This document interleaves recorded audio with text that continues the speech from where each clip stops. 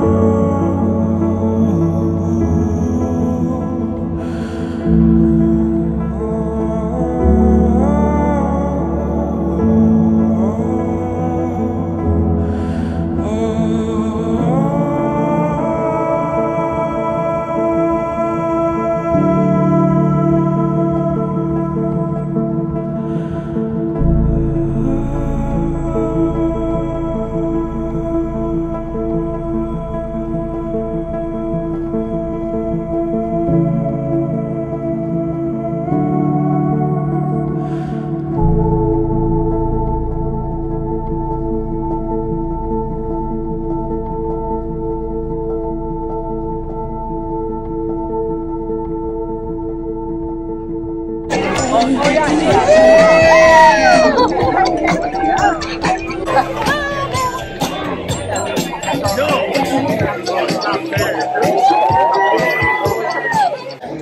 he's talking about the dead herring. Yeah, the dead herring. Not that animal, Harry. Oh, the other one? That would be the Hawaiian stingray, or lōkahi, as they're known in the Hawaiian language. And I'm trying to feed it some herring. Give you a very unique perspective on the underside of the ring. Not too interested this evening. Unfortunately, they ate earlier, so they're not as hungry right now. They're still giving a great show, so they do have their stinger, right, Harry? They do. So they are called stingrays for good reason. Located on their tails, approximately a third of the way back.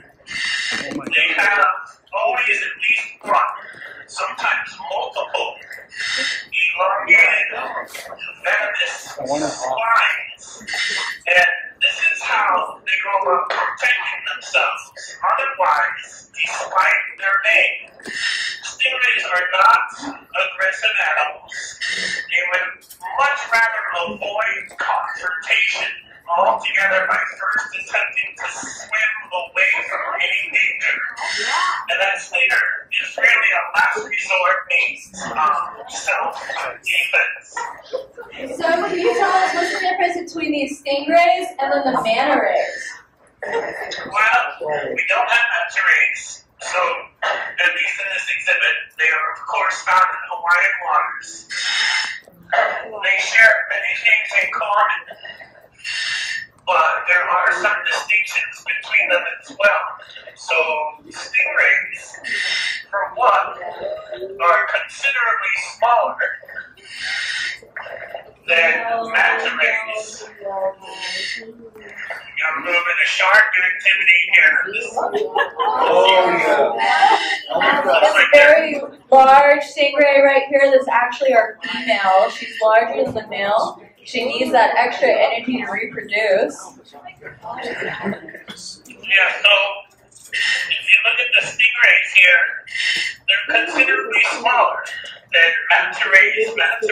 Giant manta rays can grow in excess of 20 feet across their wingspan. So from tip to tip, that's about the size of these two windows put together. Whereas the stingrays, if you look at the female, that's about as big as they get, not much larger than that. Stingrays are primarily bottom-feeding animals. We have a look at the underside of the male as it came up against the window. So they have essentially located mouth on the underside of the spring, which means many animals are spawning. If you look at the large silverfish in the exhibit, the aloha, or jets as they're commonly known, they have been spawning over the past few days and consequently So tell us a little bit more about these baby belugas. So you can notice too that they're kind of a dark gray right now. Usually they're a lighter gray. That's kind of showing them aggression or breeding or feeding time. Can you tell us about their predation habits? Well, they are incredibly swift-moving, top-level predators in their own right. They'll feed on any number of smaller species than themselves. Harry, what kind of animal is that we're looking at? It's a dead Question for you. This is a question I get asked all the time. How do we prevent our sharks from eating our fish in our exhibit?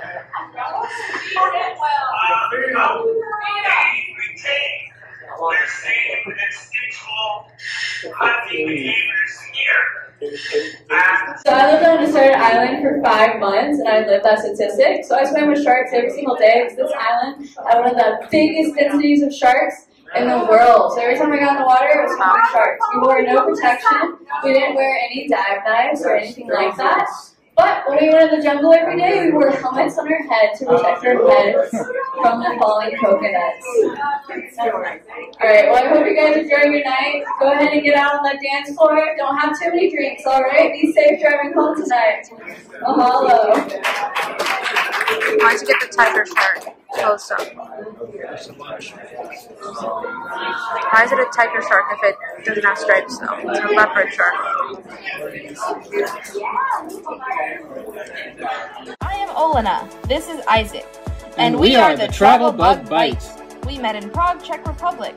Lived in Shanghai, China. New York and Rhode Island, USA. And now we live in Hawaii.